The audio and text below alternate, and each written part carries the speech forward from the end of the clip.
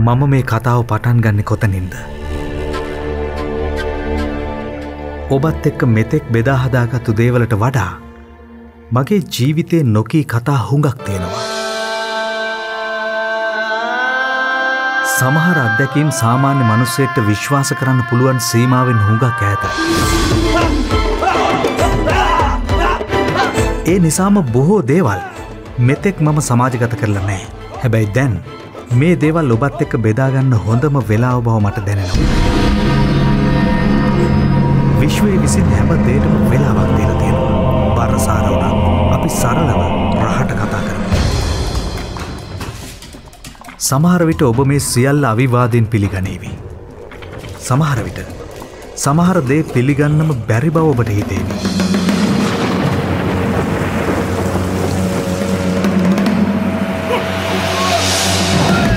පිළිගැනීම නොපිළිගැනීම ඔබේ සිතිවිලි වලට බාර දීලා කතාව කියන එක මගේ වගකීම හැටියට ගන්නම්. කොතැනින් පටන් අරගෙන කොතැනින් ඉවර කළත් මේ තමයි ඔබ මේ මහ පොළොවේදී අහන අමුතුම කතාව. වැල් වටාරම් නැතුව අපි මේක පටන් ගමු. මට සිද්ධ වෙච්ච එක්තරා අමුතු සිද්ධියකින් මේ කතාවට ආරම්භයක් ගන්න මම කැමතියි. එතකොට මම කැලණිය විශ්වවිද්‍යාලයේ දෙවන වසර විද්‍යාර්ථයෙක්. ගෙදර එන්නේ මාසෙකට 2කට සැරයක්. මගේ උපන් ගම රාවණ අඩවිය නිසාත් තවත් එක විශේෂම හේතුවක් නිසාත් මම පුංචි කාලේ ඉඳන්ම රාවණ ඉතිහාසය ගැන හුඟක් දේ හොයමින් හිටියා.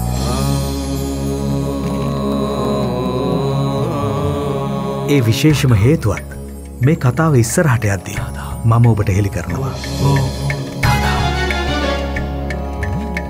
දවසක් මම ගෙදර ආව වෙලාවක මගේ යාළුවා මාව බලන්න ආවා.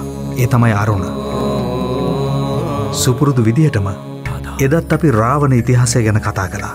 අපි කතා කළේ රවුලු කන්ද ගැන. වර්තමානයේ වෙද්දී ඇල්ල රොක් නමින් ජනප්‍රිය වෙලා තිබුණත් මම මේ කියන කාලෙදී රවුලු කන්ද හරිම හුදකලාව මිනිස් පාද ස්පර්ශයෙන් කිලිටින් නොවි ආඩම්බරෙන් ඌව පළාත දිහා බලන්න හිටියා. අරුණයි මමයි රවුලු කන්ද යන්න කතා වුණා. එතකොට කන්ද මුදුනට යන්න පාරක් තිබුණේ නැහැ. රවුලු කන්දේ අද්භූත කතා හුඟක් තිබුණා. ඒ හැම එකම ඌව පළාත ගැන ලියවුණු ඉපරණි ලේඛනවල ජන කතා හැටියට පරණ වෙලා තිබුණා. රාවණ ඉතිහාසය ගැන තිබුණු නිමක් නැති ආදරය නිසාම මගේ යාළුවත් මමත් රවුලු කන්ද නගින්න දිනයක් වෙලාවක් දාගෙන ලෑස්ති වුණා. එදා සිද්ධ වුණේ අමුතුම දෙයක්. තෙදවරන්තෙදති මහා රණ රාවණ වහන්ස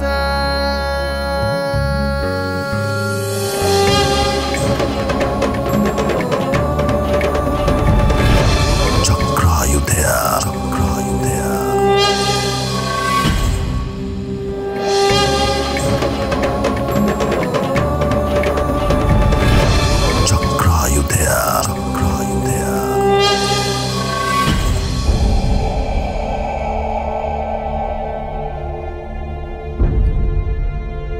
රාවණා ඇල්ල ළඟ හිටගත්තම මම කියන්නේ රාවණා ඇල්ලට මුහුණලා හිටගත්තම හරියටම දකුණු අත පැත්තෙන් විරාජමානව බැබලෙන්නේ රවුලු කන්ද.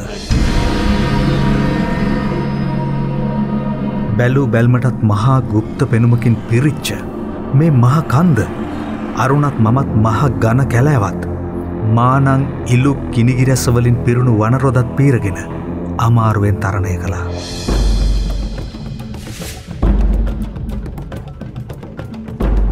මේ ගමන ලේසි පාසු එකක් නෙවෙයි. ඇඟ පුරාම බේරෙන දහඩිය වගේම කකුල්වල එල්ලෙන කූඩැල්ලෝ ගමන තවත් අමාරු කළා මිස පහසු කළේ නැහැ. ඇඳුම් දාඩියෙන් තෙත් වෙද්දී අපි කමිස ගලවලා ඉන්න වටේ ගැට ගහගත්තා. අන්තිම හරිය වෙහෙසකාරී නිසාම වාරුවට දඬු දෙකකුත් හොයාගත්තා. පුදුමාකාර මහන්සියකින් පස්සේ කන්ද පාමුලේ ඉඳන් සෑහෙන වටේකින් පස්සේ අපි රවුලු කන්ද මුදුනට ආවා.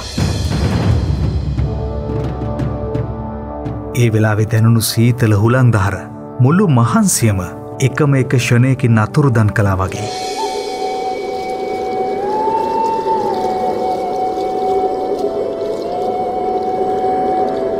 රවුලු කන්දෙන් ඈත දකින්න තිබ්බ ආසාව එක වරම අතුරු දන්නුනේ අපි දෙන්නම දැකපු දේ නිසායි.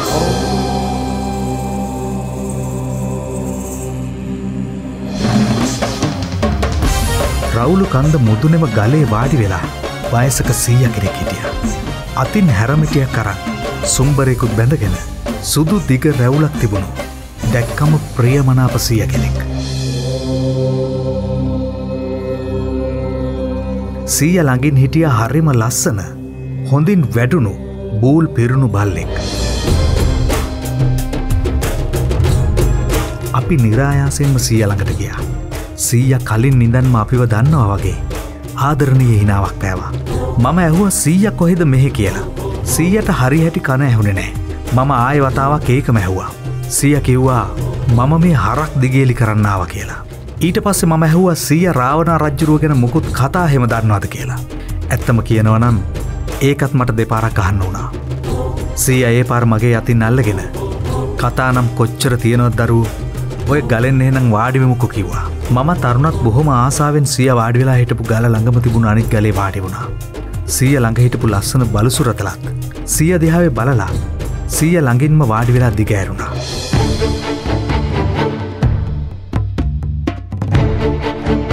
සීයා මගේ ඇස් දෙක දිහාවේ කෙලින්ම බලාගෙන ටික වෙලාවක් මොකුත්ම කතා නොකර හිටියා. ඊට පස්සේ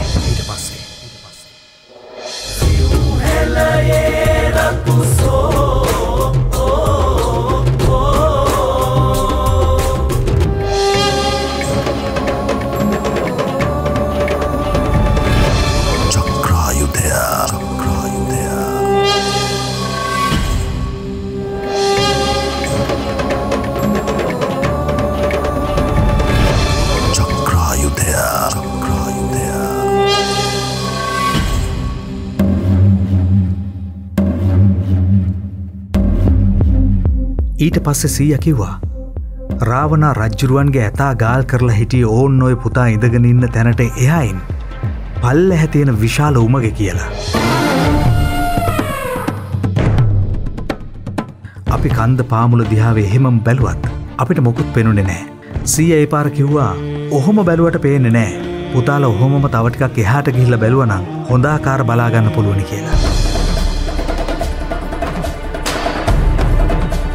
මම ඇහුවා 100 කොහොමද ඒ ගැන දන්නේ කියලා. සුපුරුදු විදිහටම මං ඒ අහපු හුඟක් ප්‍රශ්න දෙපාර අහන්න මට සිද්ධ වුණා.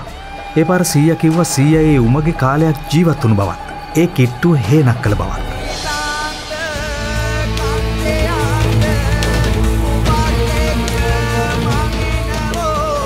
සීයා මට කිව්වා පුතා එතන දකින්නම ඕන. හැබැයි උඩහින් බහින්න හිතන්නවත් එපා. පල්ලෙහැ පාලම ළඟින් උඩට නගින්න කියලා.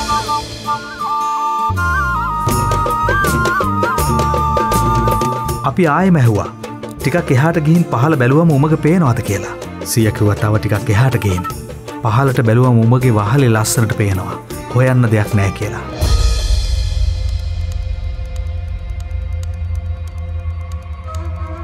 අපට තිබුණු ආශාව වැඩිකමටම අපි එහෙනම් එහාට ගිහින් බලලා එන්නම් සීයේ කියලා. එතනින් නැගිටලා කන්ද මුදුනට එන සනීප හුළඟ විඳින ගමන් කන්ද ටිකක් එහාට ගියා.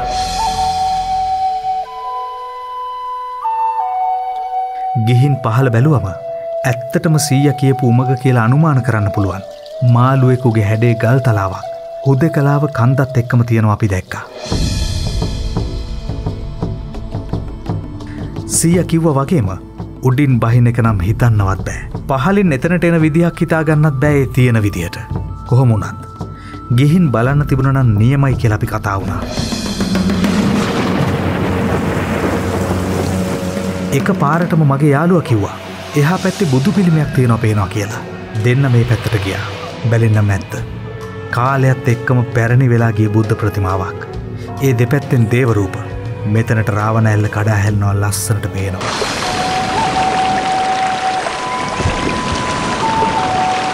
පහලින් නැල්ල වැල්ලවායි පාර ලස්සන ගංගාවක් වගේ. ඇස් පුරා ඒ ලස්සන දර්ශනය විඳගෙන අපි ආයෙම සීයා හිටපු තැනට ආවා. ඒත්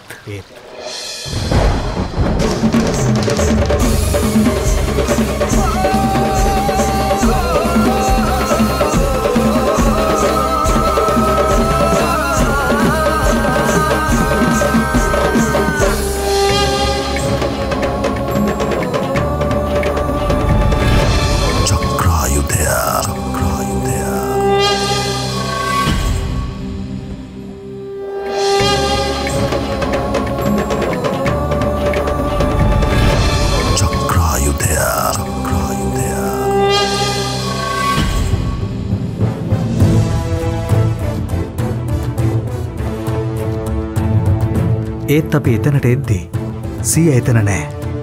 වටපිටාවේ බැලුවත් පේන්නේ නෑ.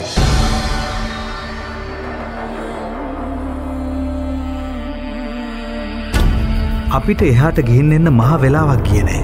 සීයාට කොහොමත් අපේ ඇස්මානෙන් මිදිලා කන්ද බහින්න කොහෙත්ම හැටියක් නෑ. අරුණයි මමයි කන්දේ ඒ හරිය එහාට මෙහාට දුවලා බැලුවා. සීයේ කියලා කෑ ගහලා බැලුවා. කොහෙවත්ම නෑ.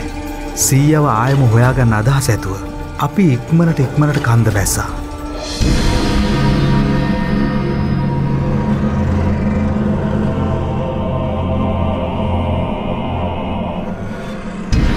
අවුරුදු 85ක් 90ක් වෙච්ච සීයා ඉගිලිලා ආවත් අපි ආව විදිහට අපට මුණ ගැහෙන්න ඕන.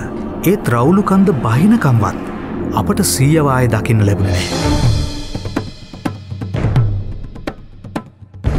ඊට පස්සේ තමයි අපිට පියවි සිහිය ලැබෙන්න ගත්තේ. කලින් මතක් වෙන්න ඕන ප්‍රශ්න සේරම මතක් වෙන්න ගත්තේ ඊට පස්සේ. මෙච්චර තරුණ වයසේ අපි දෙන්නත් කන්ද උඩට නැග්ගේ කමිස ගලවගෙන දහඩියෙන් නෑවිලා. හැබැයි සීයා හිටියේ හරිම නැවුම්ව. ඊළඟ දේ තමයි සීයා කිව්ව කතා. ආවේ හරක් දිගේලි කරන්න කියලා කිව්වට රවුලු කන්දේ කිසිම තැනක එකම එක හරකෙක්වත් අපිට දකින්න ලැබුණේ නෑ. අනික් දේ තමයි මේ රවුලු කන්දේ හේනක් කළා කියලා කිව්ව කතාව කොහොමටවත්ම පිළිගන්න බෑ. මොකද මේක රක්ෂිතය. අනික් අතට ඒ මහා බෑවුමේ හේනක් කරන්න හිතන්නවත් බෑ. ඒ තරම් මාරාන්තික ප්‍රපාතයක් ඒක. සීයා එක්ක හිටපු ලස්සන බලුසුරතලත් ගැන අමුතුම සිතුවිලි සමුදායකින් අපේ මනස වැහුණා. අමුතු බයක් වගේ හැඟීමක් එක්ක කිසිවක් හිතාගන්න බැරි තත්ත්වයක හිත නතර වුණා.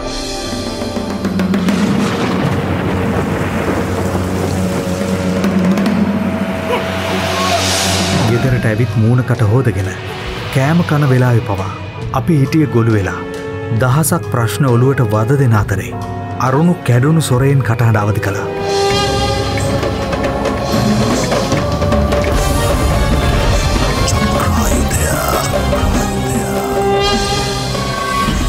මට ඒ වෙද්දි තිබුණේ වෙනම ප්‍රශ්නයක්.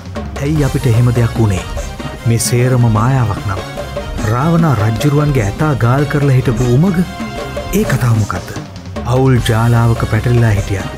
අන්තිමේදී අපි එක දෙයක් විශ්වාස කළා.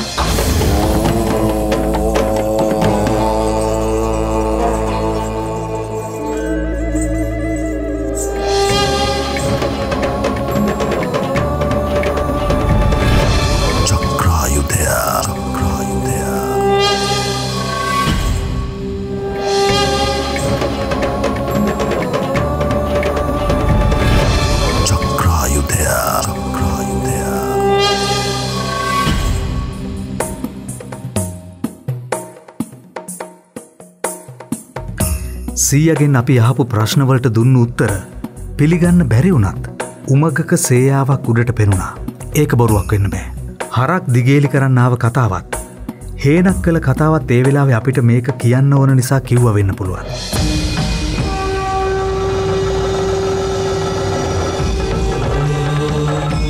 මොකක් වෙන්න හරි අපි අනිවාර්යෙන් මෙතෙන්ට යන්න ඕන. කියපු පාලම ළඟින් ගිහින් මේ උමග හොයාගත්තොත් සීයා කියපු කතාවේ ඇත්ත නැත්ත අපිට හොයාගන්න පුළුවන්. මේ තොරතුරු නිකන්ම අතාරින්න පුළුවන් කමක් කොහොමටවත්ම නැහැ.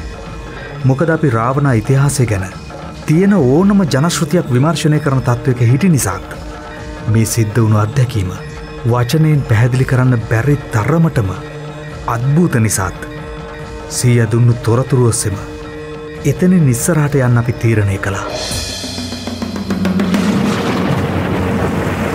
මේ අත්දැකීම මම කැම්පස් එකට ඇවිත් මගේ මිත්‍ර සමාගම එක්කත් බෙදාගත්තා.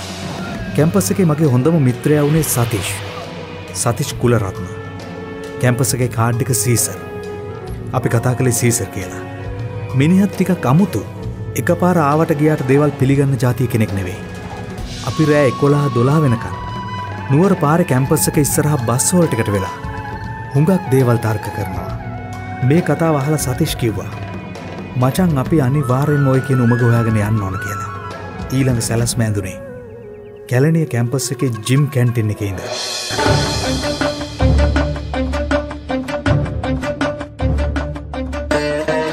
රාවණ ඉතිහාසය ගැන හැරුණකොට අපි මුණ ගැහුනම කතා කරන වෙන මාතෘකාවක් නැති තරම් මේ වෙද්දී. සතිෂ් මම ප්ලේන්ට් එකක් බොන ගමන්. ඊළඟට මම ගෙදර යද්දී මේ ගමන යන්න අපි දෙන්නම රාවණ ඇල්ල යන ගමන සැලසුම් කළා. ඇත්තම කියනවා නම් රාවණ රජුරුවන්ගේ ඇතා ගාල් කරලා හිටියයි කියන උමකට ඇතුළු වෙනකන් හරියට නින්දක් කියෙත් නෑ.